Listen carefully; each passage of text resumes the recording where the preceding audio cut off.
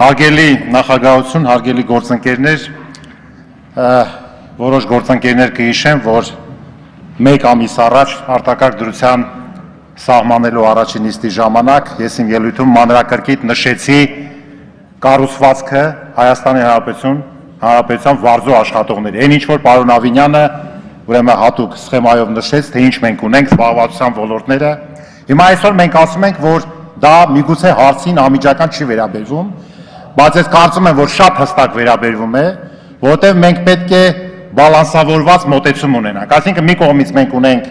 առողջապահական անվտանգության խնդիր, մեկ, որը ամենաառաջնայինն է, երկրորդը մենք ունենք պետության հանրային կյանքի եւ տնտեսության փլուզման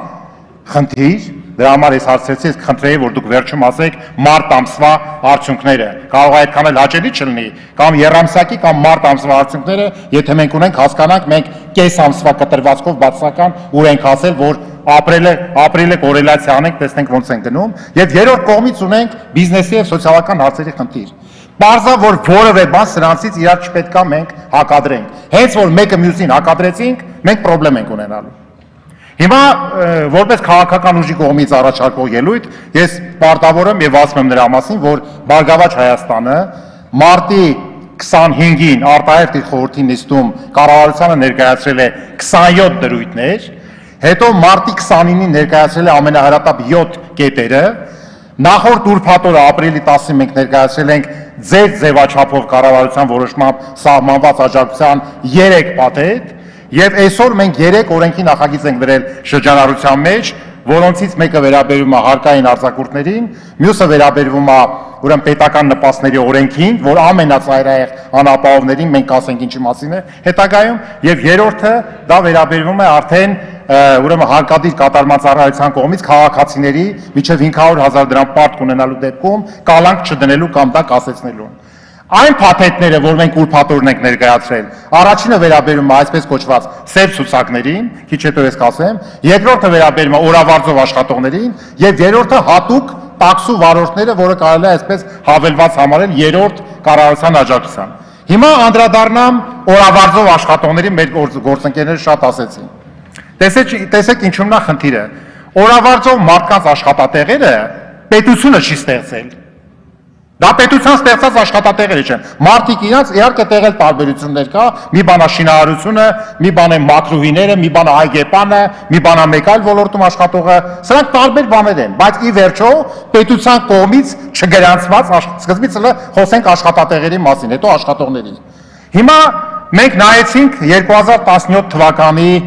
սեպտեմբերի 28-ի N 12-14 կառավարության որոշումը, որտեղ շատ հստակ արձանագրված է, թե չգրանցված աշխատողի աշխատանքի գնահատումը ինչ մեթոդաբանությամբ պետք է իրականացվի։ Շատ հստակ գրած է, տարբեր անալոգիաներով, ասենք եթե եկել են մի աշխատավայր, պարոն Թունյան, որտեղ տենց չի, որ բոլորը չգրանցված են, իդեպ ասեմ ի վերուստ, որ ասում ենք օրավարձով աշխատող, դա չի նշանակում բոլորը համատարած չգրանցված են։ Կան նաև գրանցվածներ։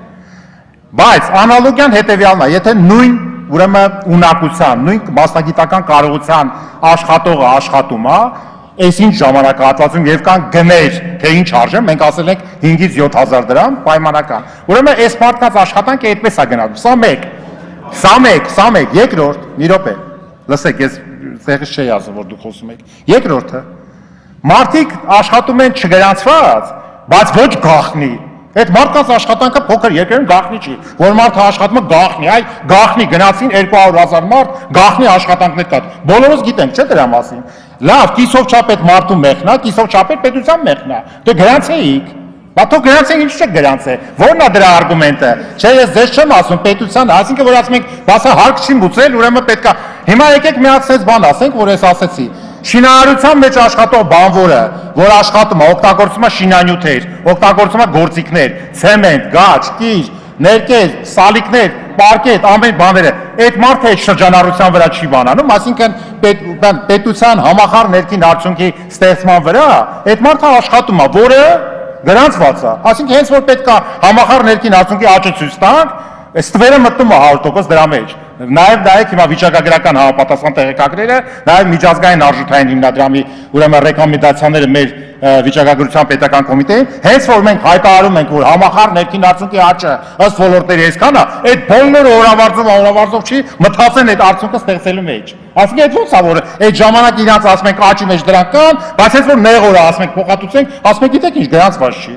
Այսինքն աշխատատեղերի առումով դրանք չգրանցված են, բայց դրանք գաղտնի չեն։ Երկրորդ հանգամանքը, այդ մարդը այդ գործատուի հետ ունեցել է SMS-ներ, հաղորդագրություններ, լուսանկարներ, տարբեր տիպի ինֆորմացիաներ։ Եթե ինքը գալիս է պետ եկամուտների կոմիտե,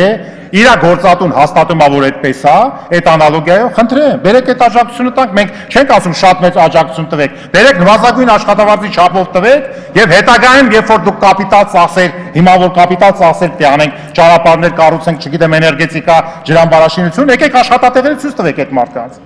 Բերեք ցույց տվեք այդ մարդկանց տանենք, ուղղորդենք, այդտեղ աշխատեն եւ իդեպ այսօր երեկ ինձ զանգում էին շատ-շատերը, սա ընթացիկ մի հարց եմ ասում, պետական գնումների հետ կապված 110%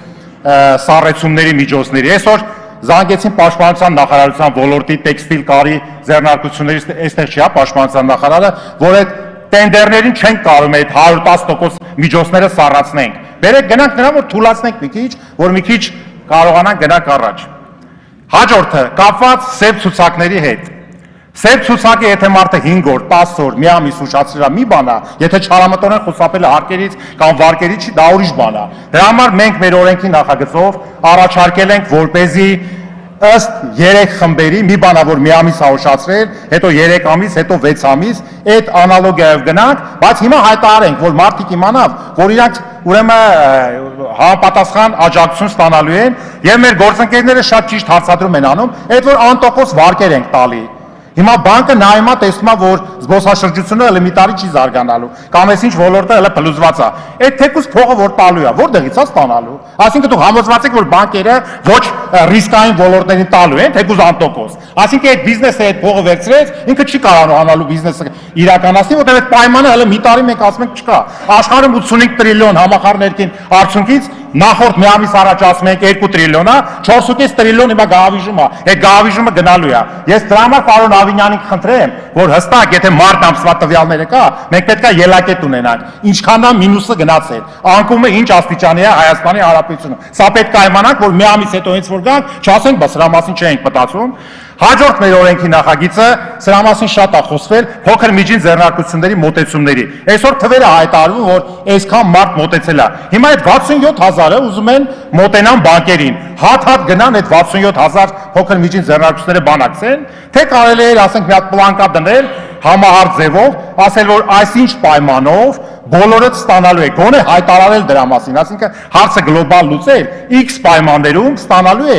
որ մարդը իր բիզնեսը պլանավորի։ Այսօր նենց էքստրեմալ վիճակ է, որ մի ամսից ավել բիզնես չես կարող պլանավորել, դու չգիտես մի ամիս հետո ինչ ա լինելու։ Սա մյուս հարցադրումը, երրորդ հարցադրումը, չնայած ինչքան ես հասկացա դուք այդ դրան դեմ եք, բայց ես կարծում եմ, որ բիզնեսների լիկվիդայնությունը պահելու համար անպայման պետք են մի շարք հարկատեսակների, խոսքը ավելացված արժեքի հարկի մասին չի, ոչ էլ եկամտահարկի, շահութարկի կանխավճարների, եթե պղնձի գինը տատանվում է այսօր 4.8-ին կամ 5000-ա, որը մինուս են գնում այդ ոլորտի, հարկ չեմ ասում, ստեղ ներենք, հարկային արձակուրդներ տանք, 1 եռամսյակ կամ 6 եռամսյակ։ Եվ տուրիզմի մասին այսօր խոսեցինք, տուրիզմը այն բնագավառն ա եղել, որ բերել է 100 միլիոնավոր դոլարների մուտքեր։ Այսօր մենք իրան պետք է աջակցենք, ասինքն туриզմի ոլորտին անպայման պետք է, եթե ինքը աշխատի, հարկային որոշակի հետաձգումներ անենք վճարման ժամկետների։ Ընդ որում ես պետք է ասեմ, նորից եմ ուզում շեշտադրեմ, քաղաքական մեսիջը այս ամենի պետք է այն լինի, որ մարդը պետք է իմանա, որ ինքը ոչ միայն իր առողջությունն է պահպանում, այլև ինքը շանս ունի իր բիզնեսով, իր գործունեությամբ շարունակելու, զբաղվելու։ Ճիշտ է, մենք կորոնավիրուսի հաղթահարումից հետո նոր աշխարհ կունենանք, նոր իրողություն կունենանք, նոր պայմաններ կունենանք, բայց միևնույնն է, մարդիկ մտովի չեն հաշտվում այն կորուստների հետ։ Մարդը իր մտքում կռիվ է տալի։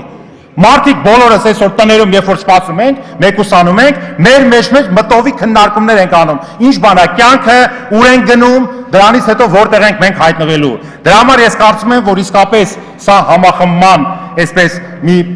համախմբվելով լուծում պահանջող է, Բարգավաճ Հայաստանի իր մոտեցումները, պարոն Թունյան, դուք նախորդիվ, չգիտեմ, որ